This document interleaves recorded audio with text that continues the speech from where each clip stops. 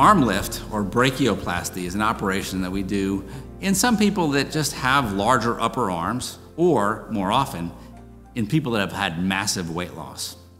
And so oftentimes, these are called bat wings or flappy upper arms. We'll take the excess skin off or excess fatty tissue and skin. So sometimes it involves liposuction, sometimes it involves skin excision only, sometimes it involves both. Historically, the operation was done with a scar that went right along the inside of the arm. And if you raised your arm to say hi to somebody, they'd see that scar. And scars on extremities often don't heal really, really nice. So some people started putting it more posteriorly. I try and put it right in here so that when the arm is down, the scar is not visible from the back. When the arm is lifted, the scar is not visible from the front. Sometimes the scar shifts a little bit and can be visible from the back. After 6 months to a year, when the scar matures, it's usually not visible anyway.